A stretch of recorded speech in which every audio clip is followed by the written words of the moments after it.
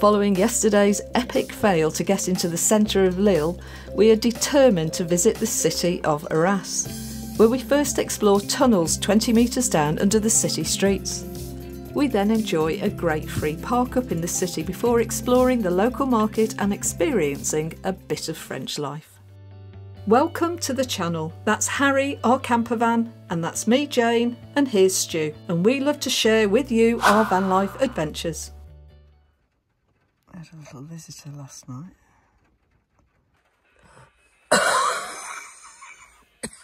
We're just getting our regular morning top-up of daily food, and I have to say, just buying what we need for the next 24 hours is working out really well. Especially as the fridge isn't overloaded and we're not scratching around trying to find things. Oh, and the memory of those last macarons in the last episode may need to be reenacted.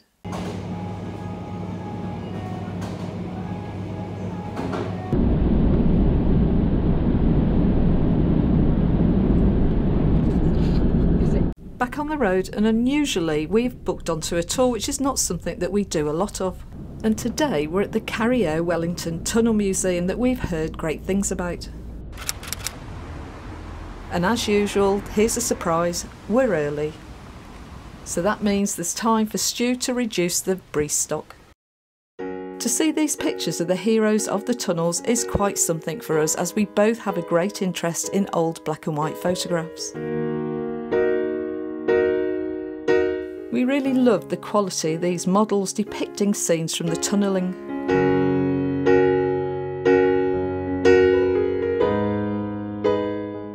I didn't have the heart to tell Stu he had his helmet on backwards. Well, not until I had ridiculed him enough, of course.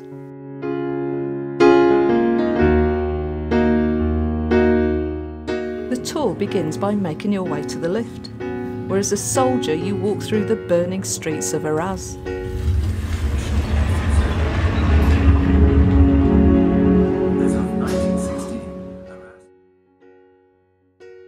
20 metres down in what was old chalk mines in medieval times where they extracted stones for the buildings is a complex set of quarries. Very well done. These things are all really well done, and this is no exception. The tour guide was excellent, and you knew stuff, young lad. And when they get you into the theme of it straight away, because the safety helmets are tin hats. When you've got them on the right way. When you've got them on the right way, not like they put them on the wrong way, not looking at idiots. But then he takes you around the whole history of sort of the background to the war, why they're there, what the Arras front was. But the digital experience, when you go down 20 metres underground, was great, wasn't it? Yeah, it's just atmospheric, I think. And the guide, along with the audio visuals, bring to life the events leading up to the battle and all the work that the miners had to do. 443,000 of men died during the Battle of the Somme. The First World War then fell into a stalemate after the failure of the offensive at the Somme. A new plan was formulated by the Allied generals to break the deadlock and surprise the German lines. War underground then became a tactical element of digging under opposing trenches, to either set explosives or be a route to advance troops. The Allies, as part of an offensive, decided in Arras to tunnel under the Germans using existing underground quarries. And the work in this area fell to recruiting mining specialists from New Zealand. In 6 months they had dug nearly 10 kilometres of tunnels and converted quarries into billets for soldiers to launch their attack from. Yeah, what's really moving about it is you're right there where they were, really, aren't you? Yeah, and I think because it's projected onto the walls, I think it makes you even feel you're sort of walking in their footsteps a bit. You know, when you're going down the tunnels and that, you're walking where thousands and thousands of men went out on the once they broke through, but also all the tunnelers, which were mainly from New Zealand in that area. We are 20 meters underground, and this is an extraction shaft dated from the Middle Ages, because during the Middle Ages the quarrymen go down here with ropes and pulleys and take blocks of chalk, and they extract the chalk outside to build the different buildings in the city. Maybe. Yeah, because there was the original tunnels were actually from when they built Arras in the medieval times, because they were quarrying to get the stone out for the buildings. For the chalk. And what they didn't know the tunnels were there. So when they were down there and they decided they were going to tunnel, because that's what they wanted to do for the offensive, the New Zealanders, they suddenly came across the tunnels and realised there was this complex of mine works that already existed. So they sort of used those and interconnected those for that, and obviously that was obviously to their advantage in that. And they give names to the different quarries too. So we are in the Wellington quarry, and Wellington, this is the name of the capital of New Zealand. On the wall, you can read Nelson and Blenheim. Nelson and Blenheim, this is the name of two cities in New Zealand too. Everyone was focused on the 9th of April 1917, when the attack was to take place, so 6 months of tunnelling lay ahead for the New Zealand sappers. We are in an underground city, and the British soldiers need to eat or drink, for example. The bottles here are originals. They dated from the First World War. Maybe can you recognize the bottle here? So this is a Perrier bottle. You can see HP sauce too.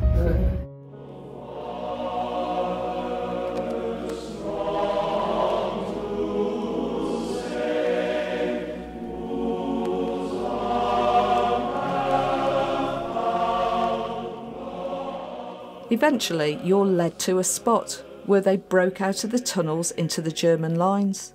And unfortunately, many of them died as they exited the tunnels, of what was yet another brutal battle.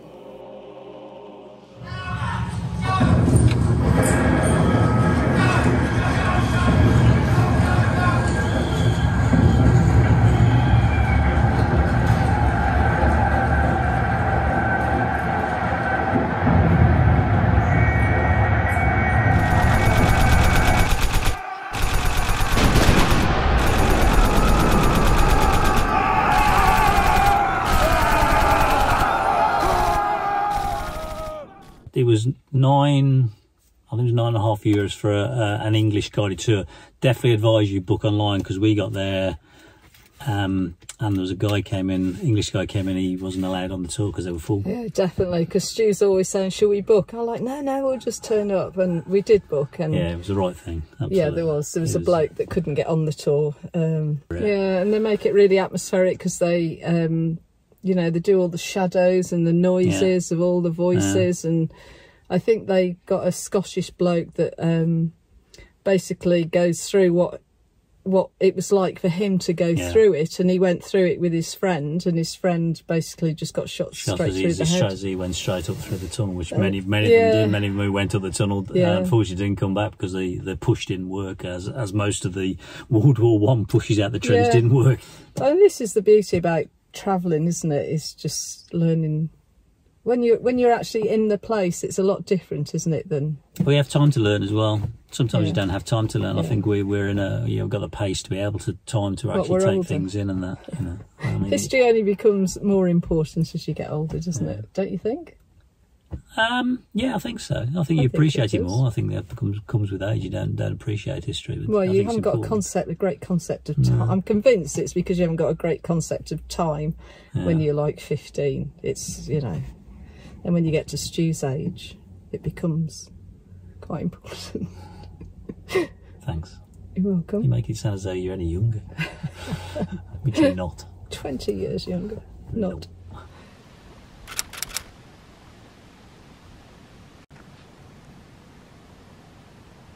And we're just parked at the back of the Citadel. Citadel, yeah. There's Park for Night's place. We're still in the. Look as if we shouldn't be here. Should we be here? There is another couple of a van. And so hopefully. Please help us by giving this video a like now. And to see more, click that subscribe button. It's free and it really encourages us to continue. We take a short walk around the Citadel, which was built as a military fortification in the 17th century, instructed by Louis XIV. And it was capable of housing up to 1,500 soldiers. This is the oldest church in the city and is dedicated to St. Louis. Built in 1673, and it was later restored by Napoleon III. And it has a spectacular roof inside that was sometimes used to house military goods and acted as an armoury.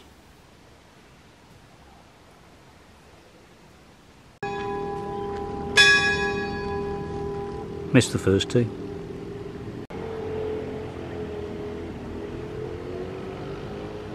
It was incredibly preserved despite the First and Second World Wars going on around it.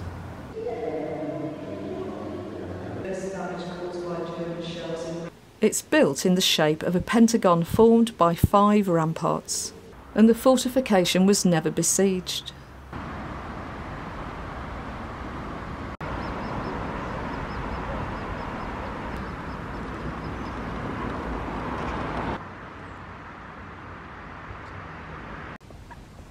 And as we walked around the fortification's perimeter back to Harry, we came across this well-kept, impressive memorial and cemetery.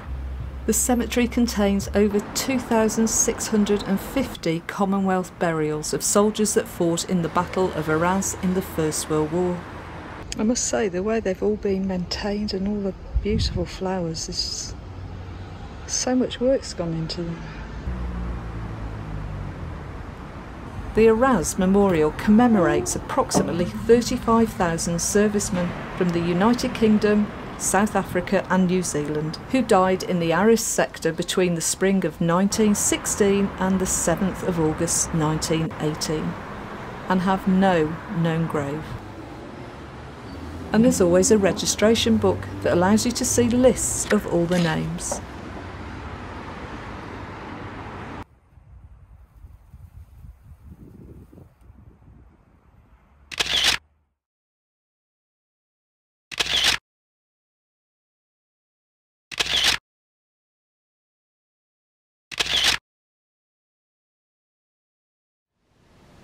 And we're starting to think that we're going to be in for some good weather, as the temperature is rising.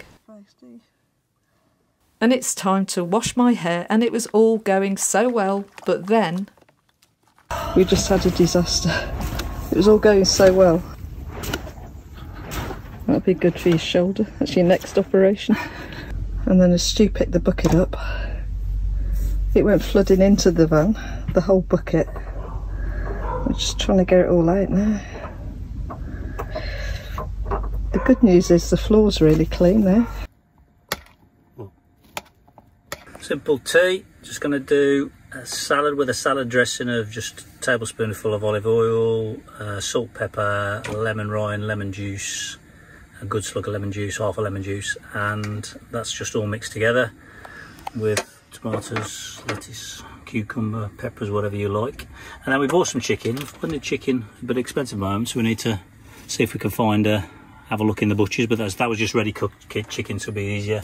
And then we bought some pasta and a pasta sauce just to go in it. Simple tea. I'll probably have some bread as usual.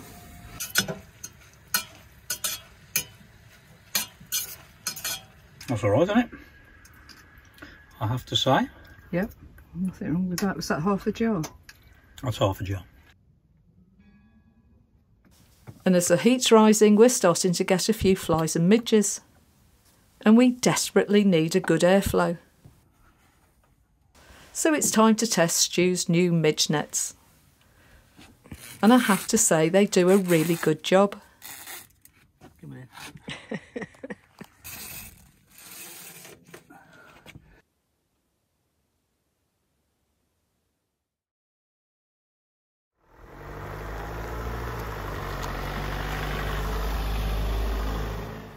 The following morning we're on the move early, which is really unusual for us as we want to explore the centre of Arras.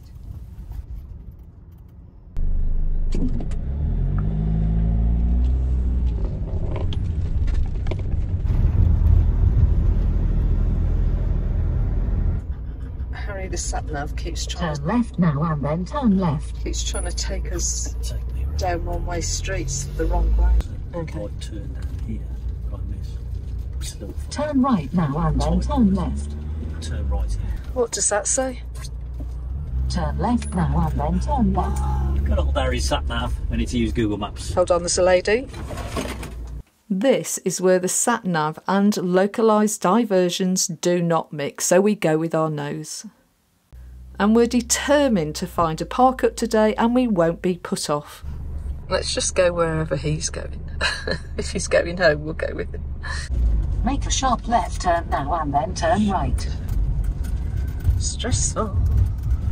Oh, that was the older one I was trying to get. Oh, there's a campervan. Yeah, I know. Can you put Harry's window side mirrors in? Yeah, but it's high up, it's not going to...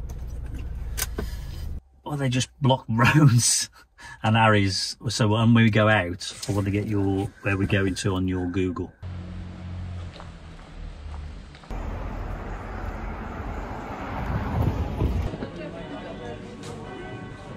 And we're in luck as today the regular local market fills the whole of the large Heroes Square.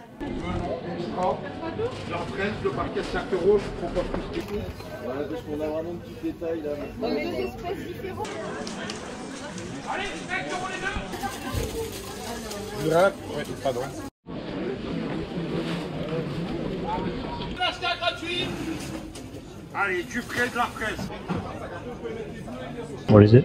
I don't know. So Jane's buying some fresh pasta, so we're just trying to struggle because we want to get the meat filled pasta. She's trying to do the Google Translate on that. So it's obviously just a local Saturday market. The streets are all blocked off. Produce is just fantastic. It's even live produce.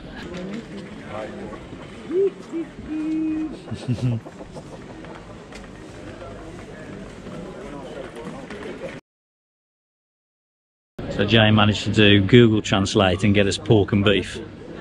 I think it was quite expensive, so whether he did us a bit, it was €12. The architecture is a beautiful backdrop of what we visualise of a typical French market.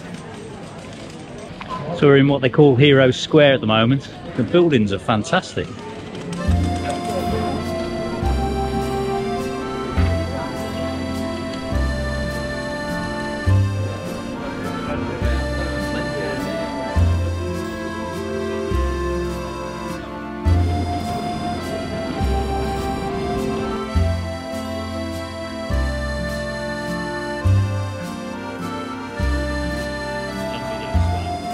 These are videos.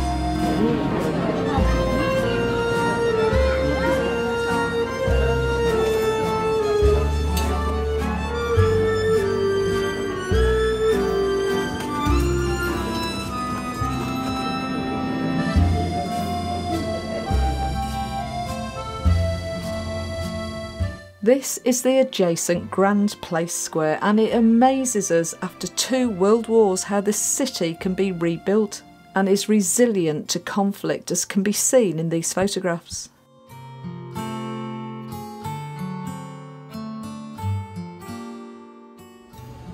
Well, that was a really enjoyable and a great way to spend a few hours in the sun.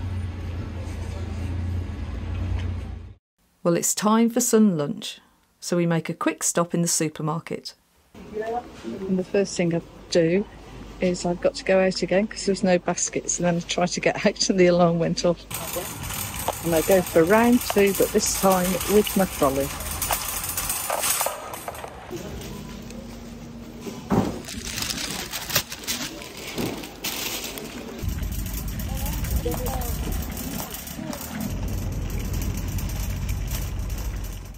And today we want to have lunch with a view and also have a small walk. Well, we'll leave this video here. But in the next episode, we'll share with you a location that blew us away with a combination of beauty and history.